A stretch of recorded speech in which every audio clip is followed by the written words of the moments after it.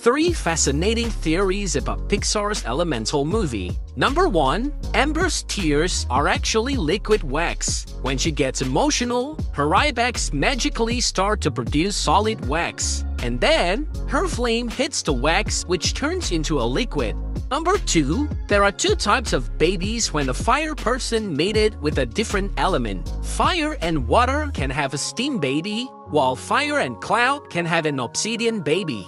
Fire and earth will not work. If you look at this grassy guy, Ember turns him from a pom-pom to a chihuahua, which is a big no-no. And number 3, Element City was once a deserted island. One day, the blue fairy from Pinocchio descended from the sky. She cast a spell on the island, and all the elements came to life.